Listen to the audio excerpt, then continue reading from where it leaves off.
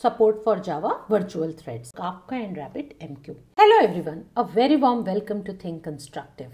I am Isha. In this session, I will be discussing some important features of Spring Boot 3.2. Spring Boot 3.2 is the latest version of Spring Boot, and in this version, so many important features are included. In this session, I will be talking about some of the important features which I feel is very important for Spring Boot developers.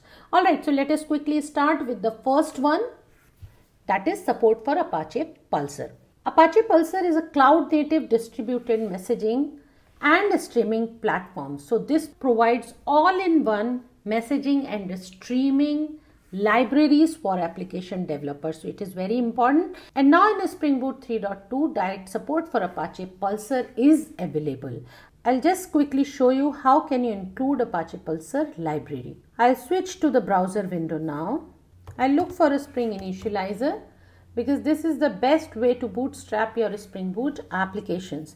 So I'll select project as Maven, language as Java. The most stable version is 3.2.1 for Spring Boot as of now.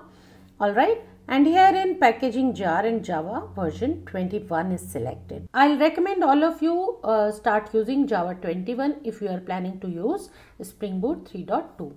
Alright, so here in add dependencies you can search for Pulsar and you can simply see Spring for Apache Pulsar.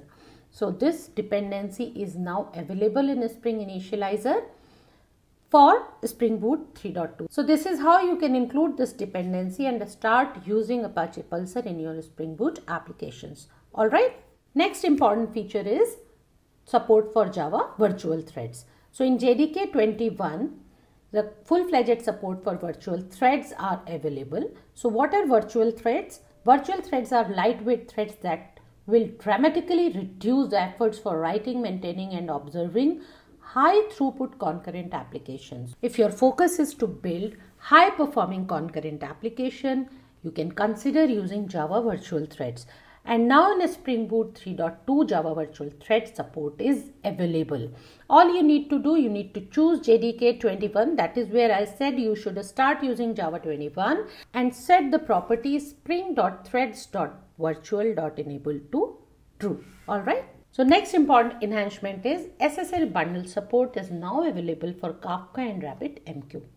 In general, Kafka and RabbitMQ is already supported by Spring Boot and SSL support is there. But now the SSL Bundle support is also there, which means RabbitMQ and Kafka connections can now be configured to use SSL trust material from SSL Bundle.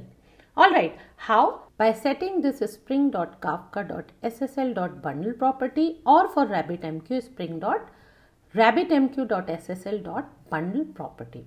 Alright. Another key enhancement is logging improvement. So what do we mean by logging improvement here? So Spring Boot application will by default automatically start logging correlation IDs for micrometer tracing. And what will be the format for correlation ID? It will be in square brackets. You can see on the screen trace ID hyphen span ID.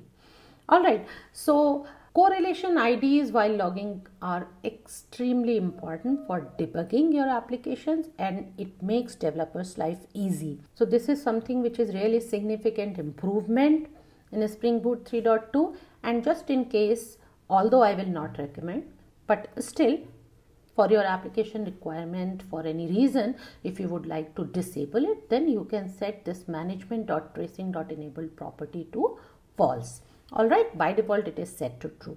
So let's move towards another feature which is support for RestClient. So RestClient can be considered as an alternative to REST template. So if you don't want to use REST template, you can switch to RestClient, which is now included in Spring Boot version 3.2. So it is an interface. And why is it included? It is included to support functional style blocking HTTP API. Alright, another improvement is JdbcClient support is now available. So auto configuration for JdbcClient has been added based on the presence of this particular parameter, which is named parameter JDBC template.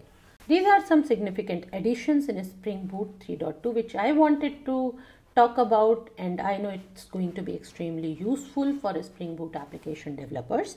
There are many more features which have been added in Spring Boot 3.2. I'll quickly show you the wiki link for that. Feel free to explore that. So here is a wiki link for release notes of Spring Boot 3.2. So this is Spring Boot 3.2 release notes. You can see there are many more features available. Okay, so feel free to explore them. Let me know in the comment box below if you want me to talk about these features in more detail along with the detailed demonstration. Alright, thank you everyone for watching this session.